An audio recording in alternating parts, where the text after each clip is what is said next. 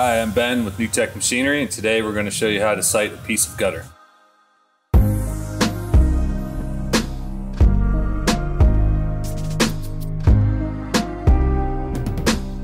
It's a good practice to do this siting procedure anytime you do a changeover on a 5/6 combo machine, or any time you're running a new type of material or just a new coil, even though it might be the same as the previous. First thing you want to do is you want to run a piece of at least 7 to 8 foot material through your gutter machine. Once you run it through your machine, you're gonna grab a hold of it. You want to stand on one side, and I like to stand to where the face of the gutter is on my right hand, back of the gutter on my left, kind of like the way it would be mounted to a piece of fascia board. First thing you want to do is you want to sight down the top of the gutter here to see if it's nice and straight. So you just look down. What you're looking for is what's called away from the house, and that is when the gutter kind of bows away from the house. Into the house is when the top of the gutter here has a curve this way. If everything's nice and straight, you want to rotate 90 degrees, and now we're going to look down the very bottom corner of the gutter, and what we're looking for is to make sure that that is straight.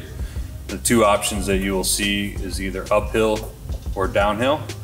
Downhill effect is where the gutter is going to kind of have this kind of arc on this corner here. The uphill effect is going to be where it curves uphill.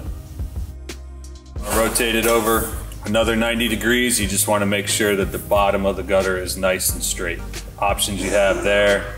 Now that the gutter is upside down, here's the back of the gutter, and that would be against the fascia board. If you had a curve like this, then the whole bottom of the gutter would be considered going into the house. If you had a curve this way, that would be away from the house. Last thing, you want to rotate it back up to sitting up straight, and you want to look down the back corner here, and you just want to kind of sight down the bottom corner and make sure the back of that gutter is nice and straight. And what your options are can either be curved uphill like this or downhill.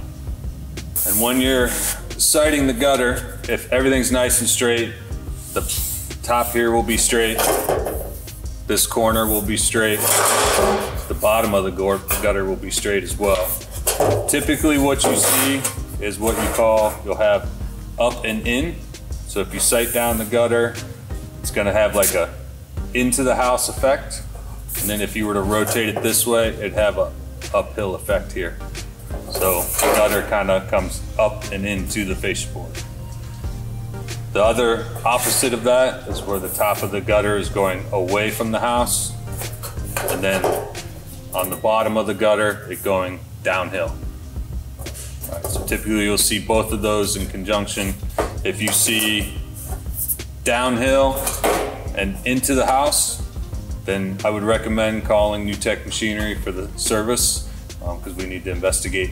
There might be something else going on than just the basic setting of the machine. And one of the big reasons for doing this video today is to help you as the customer to communicate effectively to our service techs. If you call in with any questions, you can say, my gutter has up and in, and then we can direct you in the adjustment to straighten out that piece of gutter. The other side of not having a nice piece of straight gutter looks better on your customer's home, redirects the water properly so you don't have any low spots in the gutter. Flows nice, the water will flow with the directions that you want it to go. Another item you want to check on your gutter before you go into producing the gutter for your customer is you also want to double check that the width at the top of the gutter is correct. For a 5-inch gutter, you should measure 5 inches across the top, and that's the same if you're running 6-inch size gutter, you'll have 6 inches across the top. The reason this is important is to make sure that your hangers will fit correctly in the gutter, and then when you go to install, it doesn't pull or deflect the gutter and cause dimples on the face of the gutter. So a few other things to check for. They might be rare.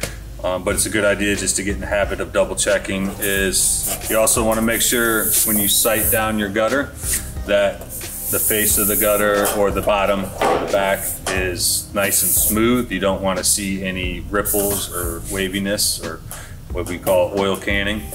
Also, in the bottom of the gutter here or anywhere in a crease where there's a roller that's going to contact that material, you don't want to see any dimples. Also rotate to the inside of the gutter and just look wherever there's a bend. Make sure there's no double tracking or where rollers aren't hitting in the same spot to form that bend. Hopefully with what you learned today, if you do have questions, you can contact NTM service department, and this will help us diagnose your problems quicker and easier. If you have any questions, give us a call. Thank you.